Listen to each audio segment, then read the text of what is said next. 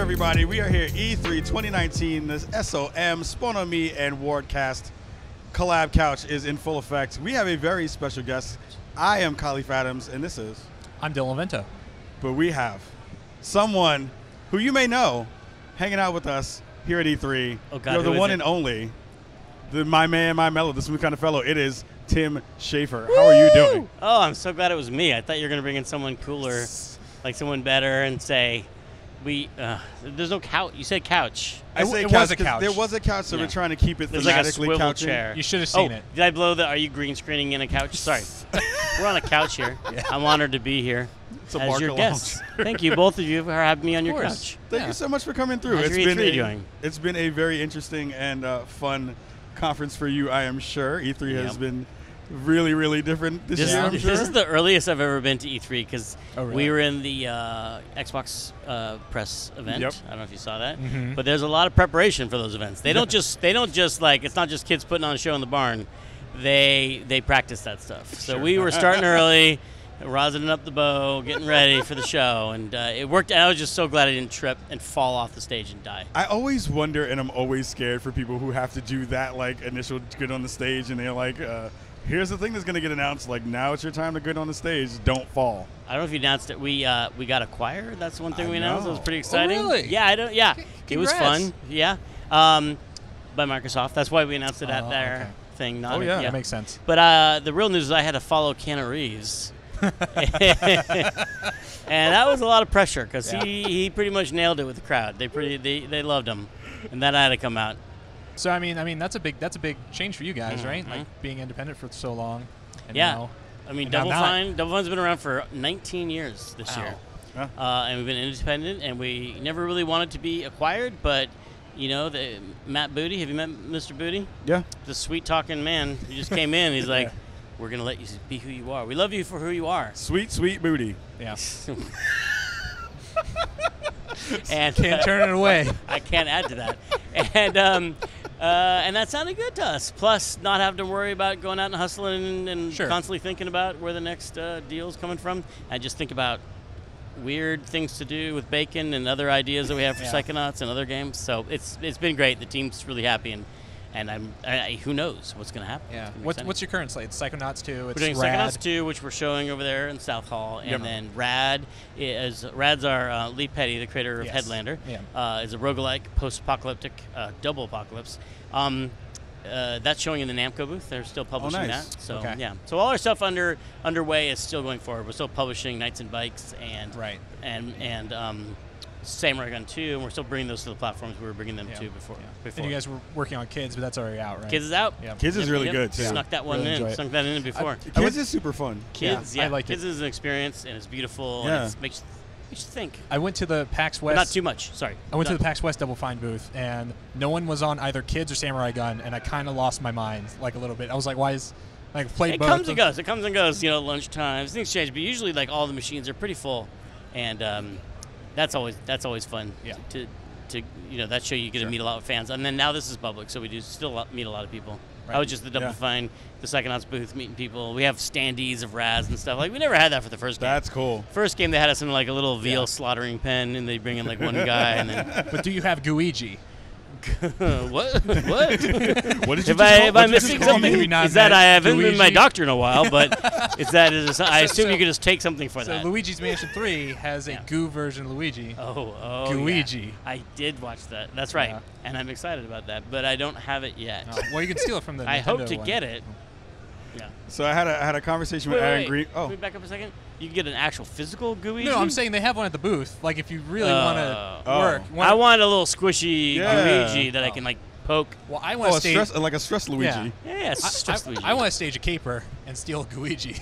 from Is the- it? You're not talking about a person in a mascot suit, No, are you? it's Because that would no, not be it's like a illegal. statue. Well, yes. Oh yeah. Right. Okay.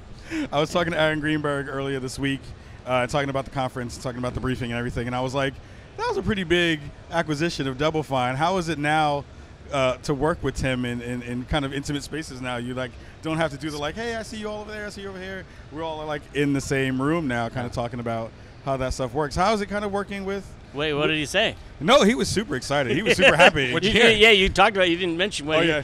He's like, Tim, it stinks. I had no idea he smells until I got into intimate situations with him, like you said. No, it was all glowing terms when he talked about you. Yeah, they're all really. I mean, we know Microsoft. We've known them since we've been around. Our first contract, the beginning of Double Fine, the first dollar that came in was a signed publishing contract for Psychonauts 1 with Microsoft. And then we'll skip ahead. And then we did Iron Brigade with them, and then we worked with them on a bunch of Connect stuff, like Connect Party and Double Fine Happy Action Theater, and Once Upon a Monster. So all throughout, we've been working with them. I know Phil Spencer and a lot of people up there for many, many, many years. Yeah. And Mr. Booty. Fine people. And they've been great, and so it really it fit. I like what they're doing. I think they have some really smart plans for the future, and a lot of things are changing, and no one knows what's going to happen with all this subscription stuff and different distribution models, and it feels like a nice place to be while we go through transitions. That's actually really interesting. I wanted to get someone else's perspective about the who's working in those spaces. How are you feeling about Project xCloud and all that stuff, and how all those things are kind of coming together, and how that affects what you guys are doing at Double Fine in a way?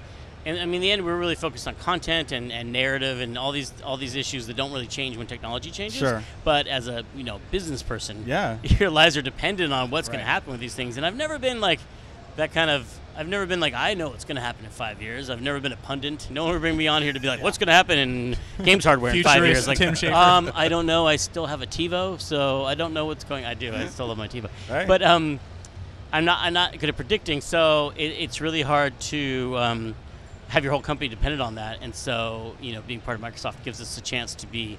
I think it's going to be great for them, and I think it makes sense why they would have us make content and all the other studios like Obsidian and Exile and Ninja Theory and Compulsion and all these great studios that are doing games. It's a great. I think it's a smart plan. It's going to lead to just a kind of a plethora, an abundance of content that's going to make Game Pass and things like that really appealing to people. And then if someone comes to we make games that are somewhat unusual. Hopefully, we try to, but that to some people that takes a big leap to get them to take a risk on a $60 game or something like that. That's like Psychonauts. But if we're in there and maybe they came for another game that made them more comfortable, and then they saw our game, they're like, well, it's here. I'm going to try that out, and then they'll fall in love. Yeah. So that's exciting. Right. Yeah. You guys do a lot of awesome work outside of just making your games. I mean, you have Day of the Devs. You have the like Double Fine Presents, like you said. Like, do you know what your future plans are with that kind of stuff now? Yeah, I mean, some of it is going to change. Obviously, our platform focus is changing, but we still want to do things like Day of the Devs. I think it's a great show, and Xbox always comes down. And if you look at the ID at Xbox lineup, like spotted. Oh, that's the one from Day of the Devs. There's a lot of because Chris Charlie does an amazing job of getting great games, and so we kind of our goals really align in that, finding the best indie games and promoting them by whatever means. And so we have a different platform now that we can use to help promote great indie games, and we can try and find another way to do that. But all our existing publishing things we're going to keep publishing, Knights and Bikes and Samurai Gun 2. But going forward, something will probably evolve in that space. Because having a publishing group inside of another publishing group is tricky, probably problematic. I don't know. Weird. Yeah, it's like a turducken. Yeah, it's like publishing. A Luigi. It's weird, but you want to poke it. Yeah. Of course. Yeah. So if you weren't here doing all this madness, getting acquired here and getting to talk about it at an E3 stage, what would you do at a conference like this usually? If it's like ask for money. That's right. People have so many fond reflections of E3. They're like, "What's your greatest E3 money?" I'm like, "E3 memory." I'm like, "Oh my God, E3 means something totally else to me." For years, it's been where I come to beg for money. Either, oh my God, I've got a game demo and I got to pitch it to every single publisher in the world. Yeah. And if I don't get it signed, I'm just going to have to go fire a bunch of people. It's like that kind of pressure, right? Or else the game's going to come out and I have to go to every single news outlet. Sit on every weirdo couch, with full of Luigis, But no, I have to go do a ton of interviews and stuff like that and promote this thing. And so E3 is about coming down here to hustle and sell my wares all the time. Yeah, sure. And so now it's a little more relaxing. I'm not, I feel like the money thing is handled. Yeah. And now it's just about letting people know about Psychonauts and Rad and getting people to play them and hanging out with cool people on the couch. Yeah, the couch. They can't see. The camera cuts off right here. Yeah, I hope, yeah, because I'm yeah. not wearing any pants. Pants is E3. Totally. Hashtag. I'd do it. Yeah. Yeah. I talked for so long, you guys forgot. No, where what am was. I? No, You're like, who? Sorry, I dozed off. No, Yeah, no, no. Just what? Tim Schafer really likes to talk. No, I'm just fine. So, I mean, does this acquisition also, like, I don't know, embolden you? And I'm also curious about this, about the other acquisitions that Microsoft has made, like, you know, hiring up or, like, trying to do more projects or more in this style of games. Because, like, you know, I remember a long time, like, I keep up with, like, the documentary stuff that you guys do and, like, Yep. Amnesia Fortnite. Oh, thanks for watching. Those are great. It was Very good. YouTube channel. Super fun.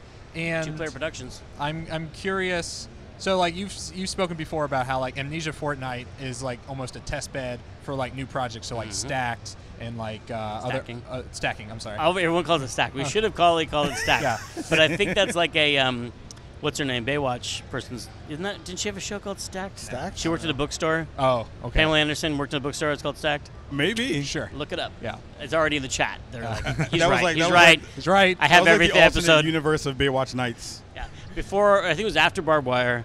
She was on a show called Stacked. Anyway, Stacking, yes, came from Amnesia Yes. Fortnite. Back Yes. at you. Put that in the comments below. Tell us what the name of that was. Does that make you want to do more of that stuff or go back to, like, those previous Amnesia Fortnite projects to be like, okay, we have more resources now. Maybe, like, try to do more of them at the same time. Or I don't know. Very insightful of you. That is exactly what I'd like to do. I mean, because I had old ideas that I was. What we don't have time to do is take an idea that you're like, it's so weird that you're like, we need to really test this. We need to prototype this. We need to, like, develop this a little bit. But when you don't know exactly where your next deal is coming from, you can't fund that kind of thing. You just got to sign something you know you can sign. Yeah. Let's go. And so with this new deal, we'll still be working on Psychonauts and Rad. But when the Rad teams finishes, some of them can work on weird little prototypes that to figure out whether we want to bring these ideas all the way. And you know, Lee has ideas, and I have ideas, and it sounds so great to just take them, incubate them, and develop them to the point that we want to, like, say, hey, Mr. Booty, check out this cutie. Right? Slogans. Constant slogans. Now I want that, like, on a little placard somewhere. Yeah. I regretted it the second I saw it, but I also said it, but I also am happy Well, you with said it first, so now it's TM'd and it's all recorded. Yeah. So now it's yours. You make bumper Mr. stickers. Booty. I'm always Check out curious this about, cutie. you know, when usually you have an acquisition happen and then the person who runs the company comes out and kind of shares that information out. What does that look like when it filters back down throughout the rest of the company? I've always wondered if it was We tell like them first. Yeah. I'm sure. If you don't tell them first, that's mean. I mean, I guess if you had thousands and thousands of people, it's hard to get them in the room. But, you know, we told them the last possible minute because it was very secretive. I mean, they're smart. They figured these things out. Sure. And they were pretty happy about it because, you know, even we've been around for 19 years, so obviously stable enough to be alive. Sure. But I always say it's like kind of being an indie studio, especially big indie studios, like being in a glass-bottom jet. Like, it's stressful. Yeah. You're flying, you're okay, but man, you see down there, and like it goes up and down every turbulence, like so it's nerve-wracking, and we've gotten really close a couple times to having bad things happen, you know, and we've always pulled through, but you know, people remember that and they get like a little twitch about it, you know, and you know, it just means more stability, you know, doing things we couldn't do before, making a few hires. Probably not. I don't think it makes any sense to just grow and turn into a different type of company. I think staying the same size, but just a few hires. We always could use this other, you know, person that we always have to, you know, make this one poor person work twice as hard. It'd be nice to, like, round out the team and really finish Psychonauts in style. Yeah. Yeah. What about documentary stuff? They're still around. You can't see them. They're around here. No, Two-Player Productions. Yes. They came to us. They were with the idea of doing that documentary, and we just kind of absorbed them into the company because our Broken Age took so long to make. We just like, you guys have to just come here and join us and film it forever. You live here now. They do. They live in that room, and they've been filming Psychonauts just like that, but we're releasing it closer to launch. I think instead of with Broken Age, we released it as we went. Yeah. But now we're filming it. They're crafting these episodes so that closer to launch, it'll be just regular, so you know, people can binge it. Who knows? Yeah. Are you getting to play anything these days? Am I what? Are you getting to play anything these days? Am I going to play anything? Are you getting to play anything these Yeah, days? yeah, You're a busy I mean, man. Universally loved. It's so easy as you get older and you have a kid. You just be like, oh my god, I'm just gonna go to sleep, or I'm gonna watch Chernobyl until 4 in the morning because I can't stop watching it, and then I can't go to everyone sleep, is depressed, and I'm super sad. That's a great show. But I've been getting into. I got really obsessed with Baba Is You. Baba Is You. I love that game. It's so. It goes between like, oh, I can change the rules of nature, the logic in the universe, to like, oh, I'm so stuck. Oh my god, I'm so stuck. Yeah. But you put it aside for a while, kind of like adventure games. You come back to the next day, and you're still stuck. But then you come back, take a shower, you come back. Eventually, like your brain figures it out while you're, eating dinner, and then you solve it. But that's a really clever and pretty game. Yeah. But I look forward to playing a lot of the games I've seen here. Although mostly in that Xbox world of press conference, but there's still a lot of the games we've been following from Day of the Devs, like Dead Static Drive. Yes. I can't wait to play that game. Yes. And that, but I had never seen that Spirit Fairs one, and now I'm Yeah, dying that to was play cool. that. That looks super awesome too. That was super I'm cool. curious about like the boat building part of that. Mhm. Like they kind of brushed over it a little bit in the and there's trailer. a cat in it. Yeah. Oh yeah. What do you think of the 12 minutes trailer? Did you? It was really stressful, but it's so. I mean, it's such an interesting idea, and it being so contained, and I would like to play that a lot. Yeah. But it was a very emotional and very stressful trailer. It was a lot of like really quick cuts of just like, that was nice. Oh no, that's not bad. That's not bad. That's really bad. Yeah. They kind of filled it out in a quick space, but it was we nice. had that at to Day of see the it. Devs, and Yeah? a long time ago. It's really come along. Yeah. I heard it's been long in development, which is cool because you see stuff like Submerge, then come back up. It's like I remember that game. Yeah. Like that deer game. Like apparently That was a Day of the Devs too. Yeah, but Yeah. like the guy was like originally like 15 when he started working on that project. I was like, oh, okay. And then, I mean, it's only been like 5 years or So something. like, why can't it come out? It was like, I legally cannot Yes. publish it because I'm a minor. Yeah. Well, I think you can. I don't know. It makes me think about transitioning a little bit. Makes me think about kids a bunch because I've been playing it. I started The playing game it, kids. The game kids, not Just children. in general, just Not children. From Playables. Play. Little people. Playables kids. Yes. What is the proper SEO for that game? Sorry to interrupt. But Yeah, like, yeah. What is the best way to get to that game? Playables. Playables, Double Fine's Kids. Playables Kids. Double Fine presents kids. That might help. Okay. That might be it. Yeah. Or you can go to doublefine.com and look on our games page and find it there. Ah. But actually, the Playables website has a really funny bot that is pulling down Steam reviews of their game and just having text-to-speech read them without any sort of editing. You definitely go to that website and listen to it because it's going, what is this? Is this even a game? Like, it's just That's it's really super fun. good. Yeah. So I was playing kids the other day, and I was kind of thinking about you, and I was like, what is the thing that would? I mean, because Thank you for thinking about me. I was thinking about you. And and I was wondering, when you see a game like that, because when I was playing it, I was like, it's whimsical, it's a little bit creepy, it's a little bit of a bunch of different things. When you see a game like that, and it first Just comes like me. up, Whimsical and creepy. and it comes up into your periphery.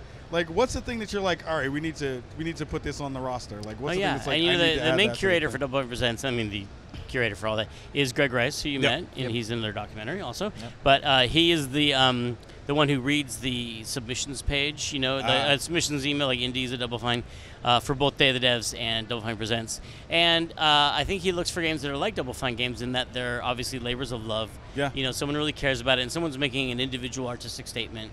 And then he explores it a little bit and might have them come to Day of the Devs or get to know them another way. And we also look for like developers that are like great people that we want to work with, and that's a really important thing. So it's a lot of those kind of elements. I think it's looking for something a game that's doing something different that has a definite, like a voice. Yeah. Like David O'Reilly's Everything had a definite voice and a new thing to say, and so those kind of things are always really appealing, I think, to Greg and to me. And we talk about them, and he plays them at lunchtime with people from Double Fine. Like, what do you think of this game? And we'll kind of feel people out about it. Yeah. But the people like. The kids people are great, and Knights and Bikes, if you've ever met Rex Crowell or Muyu, they're just the greatest people, and it's just like an excuse to hang out with them. Like, please, let us do this game. And it looks beautiful, and they're and that's going to be great. And the Samurai Gun crew too, like they're all just great people. So it's not just to hang out and have fun, but that's definitely part of it. You want to work with great people. Yeah, hang out with good people. Go out there and have fun. Yeah. On the field of game dev. And Moo just had a kid, so I'm sure that helps congratulations. with the stress. Congratulations. So I don't know how it's during like during shipping mode. Exactly. Have a baby. He shipped a baby. It helps focus you. He's like, I got to get this game done because I got to spend time with the baby. Yeah. Seriously. Yeah. So what's the rest of your E3 look like at this point? We're hanging out in the Double Fine Psychonauts booth, which is in South Hall. We've been giving demos and showing people the game and talking about Psychonauts 2. Yeah. Yeah. Let the people at home know. Psychonauts 2 is really, really good. We have a demo. It's it's a piece of the first level of the game. Yeah. Should I talk about Psychonauts? Yeah, totally. Of course. The first game is the first game is an action adventure platformer about Raz, this young psychic who can astrally project himself into people's minds, and then once you're in someone's mind, it's like it's the world of their thoughts come to life and their mental state represented in a literal sense. So you actually fight their demons and wrestle with their nightmares and see what's ticking inside of their head. And so in the first game, Raz ran away from his circus family to join the Psychonauts at an elite training facility, which turns out to be a psychic summer camp. And he gets some merit badges and saves the world a little bit, and then it ends, everything's all happy, except for right at the very end, his girlfriend's father, who's the head of the Psychonauts, gets kidnapped, and they jump in the jet and rush off, kind of Back to the Future ending. And then we sit still and don't work on it for like 10 years. And then we made Psychonauts in the Rhombus of Ruin, which is a VR game that told the story of that rescue mission, where they go to the underwater lair of Dr. Lobato, and they rescue Truman Zanotto, the head of the Psychonauts, and they get in the jet. And they fly off into Psychonauts 2, which is what we're showing here, which is the first level, which is a kind of a scheme that Sasha Nine and Mia Vodello, the superstar secret agents, have implanted inside Dr. Lobato's head, this idea that he works at a 9-to-5 office job. And they're going to convince him that he's won Employee of the Year and he's got to get this permission slip signed by his boss so he can go on a tropical vacation, because they want to find out who hired Dr. Lobato to kidnap Truman Zanotto. Are you following me so far? Yes. So Truman Zanotto was kidnapped, and like Dr. Lobato's not smart enough, even though he's a dentist who can do brain surgery, not smart enough to do this by himself. Who hired him? So they're doing this kind of Inception Mission Impossible thing inside his brain to figure it out. And then, so it's all office space and it looks really boring at first. And then, because he's a dentist, he starts to take over the mind with teeth. And then things get a little weird. This is madness. So I guess you mentioned Inception. I guess Inception came out after the first Psychonauts. Yeah. So we did it first, so we can do whatever we want. Exactly. Was there any comparing sound? Everyone's Garar. You can use that for your Spawn on Me theme song. Spawn. It takes a long time. That was it? I thought you were going to keep going. It takes a long time. Me. That is the highlight of every E3 from now and forever. That was it. Is there, so for Psychonauts, is there anything that you did in the first game that like you feel like you weren't able to do then, either because of technology limitations or anything, or like scale or scope, that you like are now really gung-ho about doing? Yeah, we couldn't make iPhone wallpapers because iPhones didn't exist, Okay. so that's the main thing I want to do. We also smart. That's a jerky response. Okay, weren't there. It's a story-based game, so a lot of it's not really technology. It's not really hindered by technology. It's about stories, but we also didn't know what we were doing. We made the first game. We had to learn a lot of it on the job. I'd never made a console game or a platformer before. Right. Oh wow. So Grim Fandango was the last thing I'd made right before that. So it was a big jump. So I feel like we had a lot to learn still about combat, about materials, about camera and stuff like that. And the game, overcame a lot of those learning curves with just charm and heart and stuff like that. But we're starting out, the first game really going deep on making sure combat really flows. And the psychic powers that you have, making them work not just on puzzles but in combat. So you can use telekinesis to pull a weapon off one enemy, throw it at the other, side blast this flying guy and burn this other guy, and burn something and then throw it at somebody, and do all these fun things to mix up the combat a lot. And that's something we're focusing on in the second game. Yeah. Cool. We're almost out of time, but I want to ask you, I know that this is the main project that you're working on, Psychonauts 2, coming soon. Is there anything that you've already kind of done in the space that you want to revisit? Like wanting to go back to something else, another platform, another kind of element that you want to go? You talked about VR for a little bit, talked about mobile for a little bit. Any of that stuff you want to dig back into and kind of? Are you thinking about something specific that you want me to say? I felt like he's got something. Right? Yeah. No. Is it Happy Action Theater? You want us to go back to? Yeah. But you're talking about platforms or spaces, not about IP. Yes.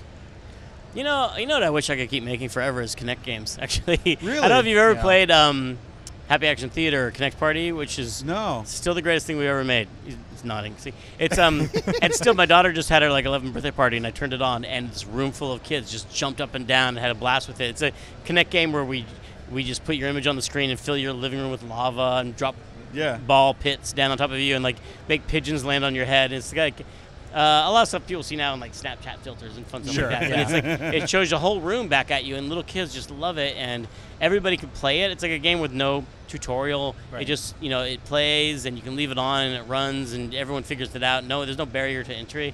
And I just seeing a room full of people having fun with that is like I could make games like that all day long. Yeah, It's super yeah. fun. But Connect, rest in peace. It feels like that was such a good idea, but my living room was never big enough to do anything with it. Yes. Well, yeah, now it you're at has those Microsoft, spaces. so like Skunkworks project. Yeah. bring Oh, it I'm back. trying. I'm like, it's built into every controller now, right? And we'll see. We'll It's in see. my phone. Like, let's. Double Fine presents this HoloLens game that we're going to see soon. come Maybe out we'll of just the- add a hardware division, just make it ourselves. Yeah. Hey, you heard it here first. No, I'm just one. Yeah. You heard it here first and last. And last. Anything else you got? No. Yeah.